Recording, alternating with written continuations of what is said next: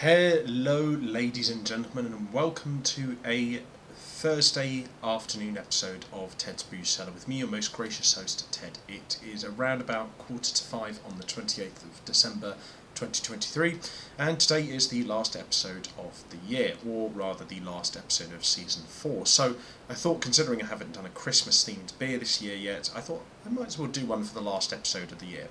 Now, just to update you, the next season, or season 5, will be commencing in the second week of January of 2024. So, for today's episode, we're going to be taking a look at a Christmas beer from my cousin and his girlfriend, and this is the Christmas Ale by Castle Eden Brewery.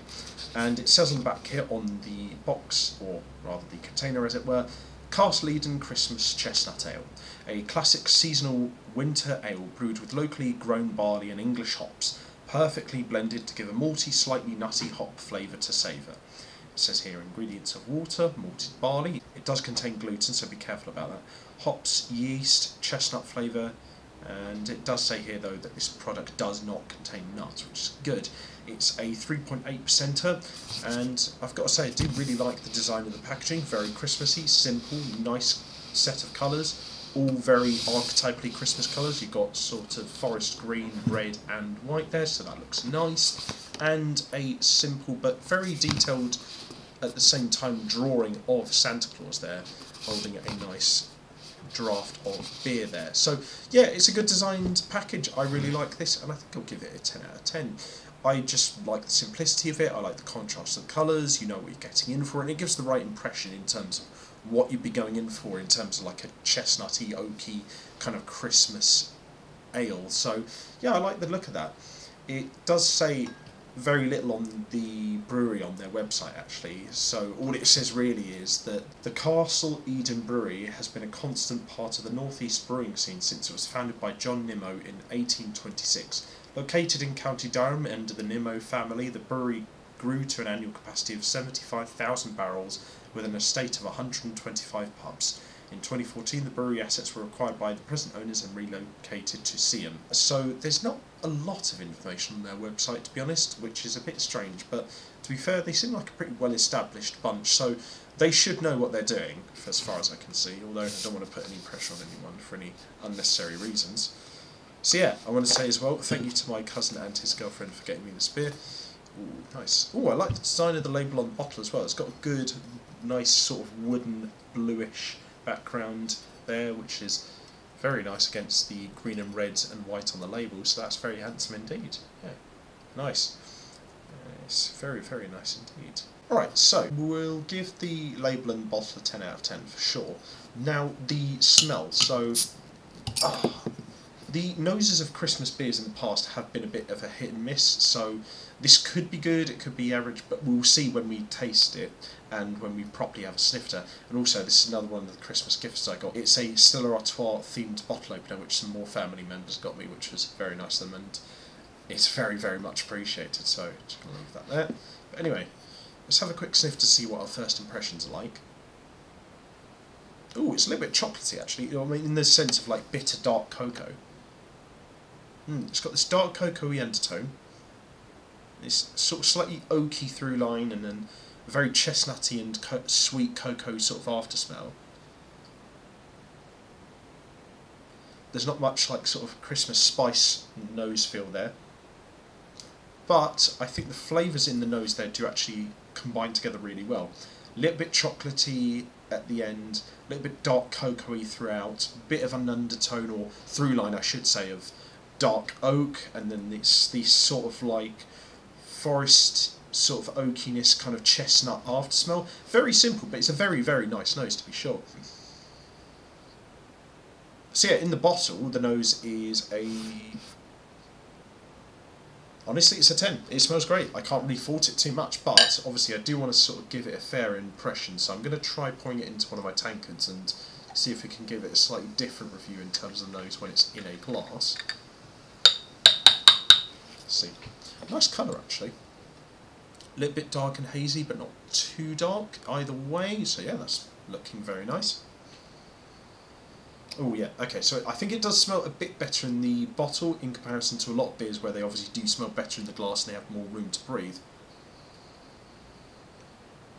In the glass, it's got this underlying harshness to the after smell, but it's not completely terrible. It's a good nose actually still, and I'd probably still rate it like an 8 out of 10 to be honest, but I don't know, it's strange, like the smell in the bottle was genuinely a bit nicer. I don't know, that's rather strange actually. That's the first time I think I can remember a bottled ale like this smelling better in the bottle, but I don't know, I've been surprised before by the fact that two separate companies decided to make canned Bloody Marys. But anyway, we'll have ourselves a quick palate cleanser first before we drink this. So remember, in the bottle the nose was a 10 out of 10 and in the glass it was an 8 out of 10. Now, on to the most important part of the video. And again, to my cousin and his girlfriend, massive thank you, very, very much appreciated. And I'm glad that you got me such a well thoughtful gift to be the subject of the last episode of the year. And to everyone at home, thank you for your support this year. Looking forward to 2024 and Season 5 and starting things up again in the second week of January. And as always, bottoms up. Let's see what the sucker tastes like.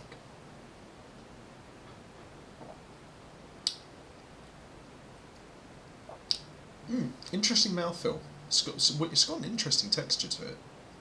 Not the smoothest texture, but it's compulsively drinkable for sure. Nice wet sort of aftertaste texture to it. And then the main flavour itself is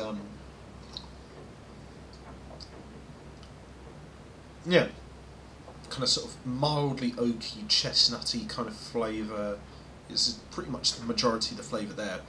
And while it is very simple and it's very singular in its flavour, it's full-bodied, and the flavour that is there doesn't contrast too harshly against the texture, so the two actually complement each other quite well in fact. So the simplicity of the drink actually works to its favour, I would say, in this case. Yeah, and it's got this so obviously the main through line of the flavour is this sort of oaky, chestnutty-ness, but then it's sort of like this aftertaste of slightly bitter cocoa, which is something that I really like drinking around the holidays, because I don't mind hot chocolate, but I prefer dark cocoa that's a little bit bitter, to be honest. But this is really good. Yeah, so the main through line of the flavour is sort of this oaky chestnuttiness, and then it's got this aftertaste that's capped off that is mildly bitter cocoa, and then it's got this undertone of very, very, very mild Christmassy spices. I'm getting a sense of, you know, cinnamon a little bit, and some kind of other spice around the holidays, possibly nutmeg perhaps. But yeah, very, very simple flavours, but they all combine together to make a very, very compulsively drinkable drink. There's just a little bit of something I think that could contrast the oakiness in this beer, and like I said, the texture could be a little bit smoother, but generally speaking, I think this is a very, very compulsively drinkable beer, and it is a fantastic gift to give someone who does like these kind of beers. So absolutely, to my cousin and his girlfriend, massive thank you. This is very, very much appreciated, and I'm more than happy to give it a very, very, very respectable 8.5 out of 10. This is a very, very nice beer, really smooth, good mix of flavours that contrast nicely against each other, and extremely simple, and it's compulsively drinkable to first-time dark beer drinkers. Thoroughly, thoroughly recommended, and yeah, I would go out my way to get this again. Not just because of the fact that the packaging is really handsome, to be honest, as well. So yeah, thank you very much, guys. But yeah, if you guys like this video, leave a like, share and subscribe. If you have any suggestions for future episodes of Ted's Booze Cellar, or anything that I should do in 2024, let me know in the comments section down below.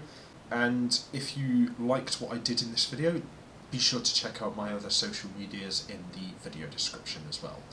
And until next time, and for the last time in Season 4 and 2023, have fun, stay safe. Don't do anything I wouldn't do. Wash your hands, drink responsibly, know your limits, and I'll see you guys at the bar next year in Season 5 on Ted's Booze Cellar. Bye bye for now.